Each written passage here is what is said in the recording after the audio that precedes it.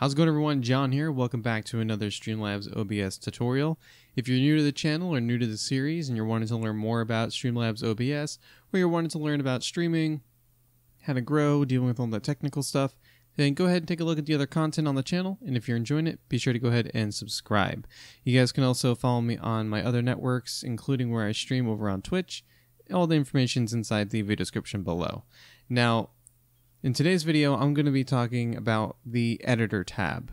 Now, recently, if you guys have noticed, Streamlabs loves to keep adding more updates, so every time I make another video, there's something new. So they added this little mini feed, or the new way they're kind of trying to show this whole like event view type deal.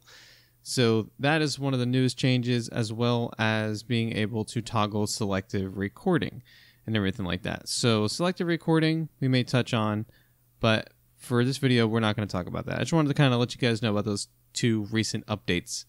So for the editor tab, this is pretty much what you're gonna see here. So they have it right up here on the very top left hand corner. It looks like a camera. That's going to be your editor tab. Before, they had it to where there was a live tab and an editor tab, and now they're just kind of bringing everything together and everything like that. So if you guys have watched my live tab video and everything like that, looks like they had brought everything together now, so that video is kind of obsolete at this point. But at least you guys know about it if you ever get a chance to maybe use like an older version of Streamlabs OBS. But for this one, it looks like they brought everything together.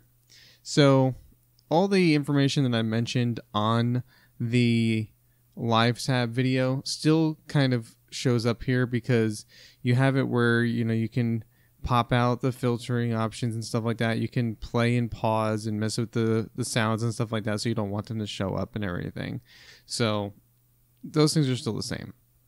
But the mini feed, I like this update. I'm not gonna lie, I like this update because everything's pretty much there. Some people might not like it, so you can switch back to it, which will bring you back to, like, I believe it would bring you to the live mode for it and everything like that. But for the editor, this is basically where you'll be able to create your scenes. So I have two scenes here, and they're both, nothing's on them. I mean, well, this one's got a picture. That one is just blank. So, but for the editor tab, scenes, sources, mixer. So for your scenes, I always consider scenes to be more of like your PowerPoint slides. Sources is everything that you put onto those PowerPoint slides. So like all of your different types of standard sources, your widgets and stuff like that.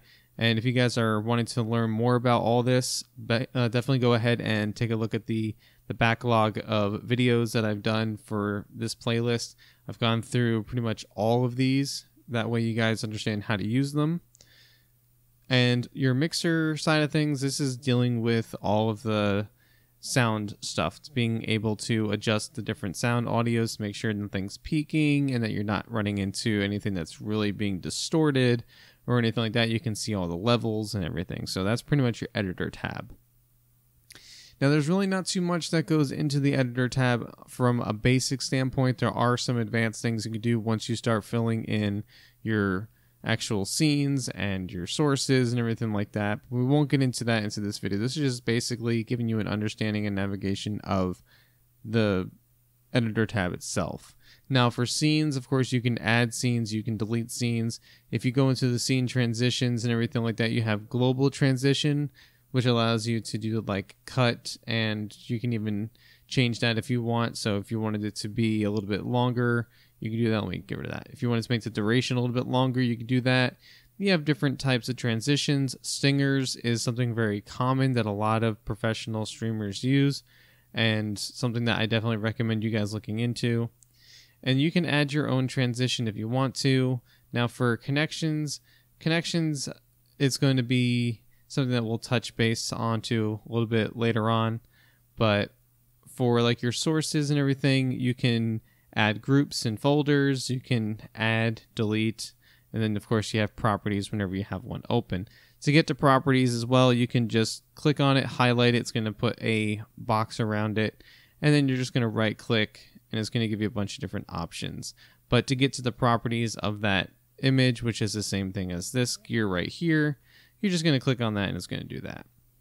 So And then if you go over to the mixer side of things, if you click on the little gear, it's going to bring up this here. And this will allow you to add any type of delays if you need to. If you want to listen to it, you can do with the monitor and output. If you don't want to if you don't want to output it, but you want to at least listen to it, then you can go ahead and do that as well. And of course, being able to adjust the volume levels too. Now for tracks and stuff, this is if you have different audios on different tracks. I personally don't mess with this. I just leave it as it is. It's always defaulted where they're all selected.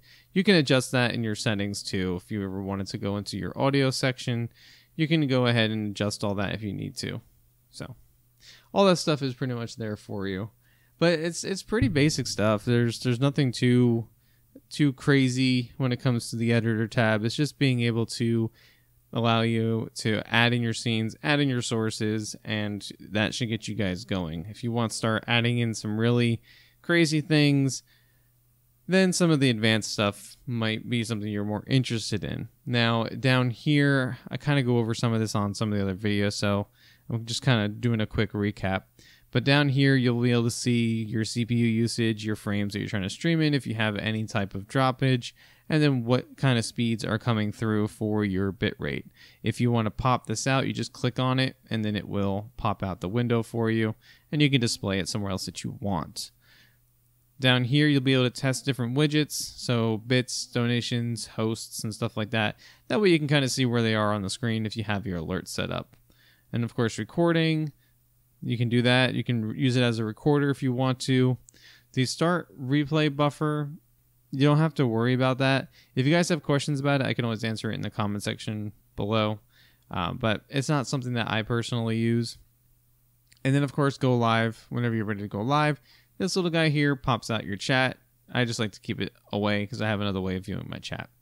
But that is pretty much your editor tab. There's very, very little that you really need to know about it, other than it's where you go and create everything that everyone sees. From a basic standpoint, though, you're just going to put stuff into your scenes, put stuff into your sources, make sure your volume levels are good. And the best tip that I can give you guys is whenever you are thinking you're ready to go live, you think your levels and everything are good, do a recording onto your local computer using this program. So if you click on the record button, do a little bit of a kind of like a pre-mock of how you want your stream to be. So if you start your stream, you go into a match or whatever, or if you're doing a game, go into whatever game you're playing, do a little bit of an intro saying like, hey, welcome to the stream, blah, blah, blah, blah, blah, blah, and go around the game and just kind of see how the levels are and then adjust the levels and everything before you start the stream. Because that way you know that the volumes are good, how you want them to be, and that way people can hear you over the game, and that all the levels and everything are set up how they should be. But if I miss anything, please let me know in the comment section below. If you guys have any questions, also let me know in the comments. You can follow me on my networks, join my Discord, follow me over on Twitch. I stream 3 times a week over there. And, we're just there to have a fun time. But if you're enjoying the content here on the channel, be sure to go ahead and subscribe, and I'll see you guys in the next video or on a future stream. Thank you so much for watching, and take care.